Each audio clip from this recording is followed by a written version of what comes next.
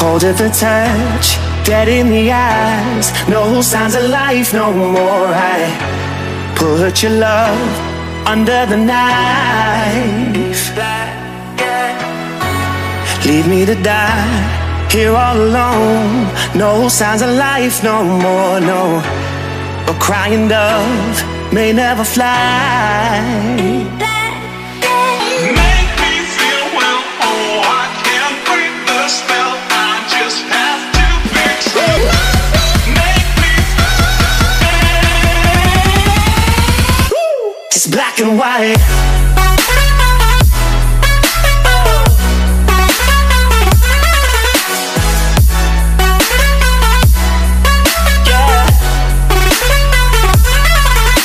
White.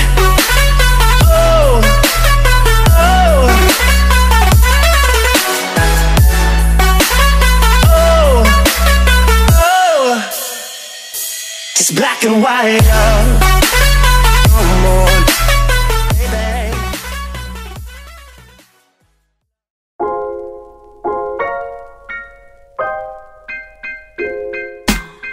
Living organisms are designed to grow and adapt to different physiological stressors. In humans, for example, changes can be seen in the body over time through resistance training. When we place an outside stimulus on our bones and musculature, our system changes so to further withstand greater forces. Bones increase in density, muscles grow, and the brain stems new connections to improve our ability to resist force. These adaptations begin as soon as a new stimulus is applied to the body, so to allow us to perform the required action with less difficulty. This change can be explained through the SAID principle, which is defined as the specific adaptations to impose demands. The SAID principle can be applied through focused and structured training that breaks programs into cycles. Weekly programs are called microcycles, since they are the smallest component of a training block. Microcycles are generally structured according to objectives, targeted in that phase of training, and they focus on specific volumes and intensities. While these weekly programs can be planned and prepared weeks or even months in advance, life happens, and factors such as injury, illness, or burnout, which is when an athlete grows bored or loses interest in training due to the different stresses they experience, need to be accounted for. In turn, coaches should be able to modify a program based on the needs of the athlete to ensure that training objectives for that week are still achieved. The next component of a program is called a mesocycle, which can be anywhere from 2 weeks to 2 months depending on the training focus.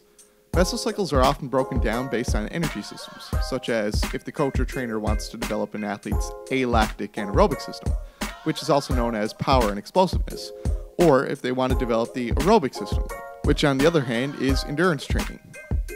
This is where a program really shows its focus, since the length of a cycle is determined mostly by the significance it plays in an individual's preparation for competition.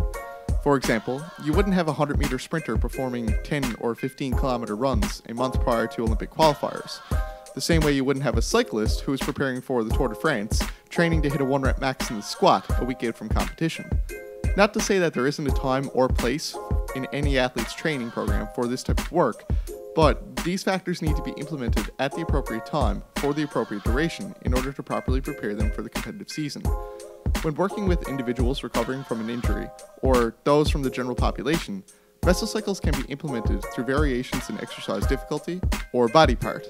The final and largest component of a training program is a macrocycle, or a yearly training program. A macrocycle or a yearly training program is comprised of a full year's worth of mesocycles and microcycles, which all fit together like a puzzle. Generally, a macrocycle is laid out and planned according to when an individual is planning on competing in a major competition. Nevertheless, the same principles can be applied if an individual is looking to go down south, or if you're working with a client who's recovering from an injury.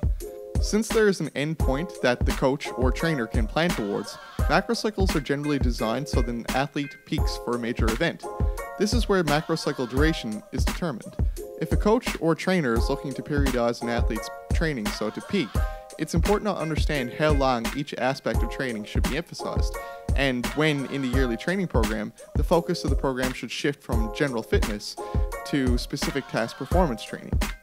Going back to what I said previously about the sprinter and the cyclist, they may focus on other aspects of training that isn't important or sport specific while in the general training phase, since it's important for all athletes to have a strong base foundation when it comes to their general overall fitness.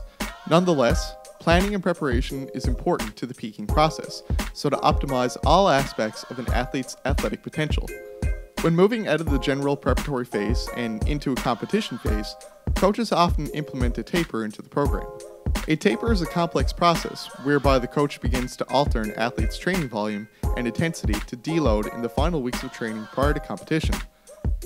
While much of the information from this video comes from the book Periodization, Theory and Methodology of Training, this information is based on thousands of research articles and studies regarding the effects of periodization training on athletic performance. Nevertheless, for anyone interested in some additional reading, and if you want to look a little further into the topic, I'll reference a few specific articles that I've used in the past in the description box. Any further questions, feel free to leave them in the comment section, and don't forget to hit the like and subscribe.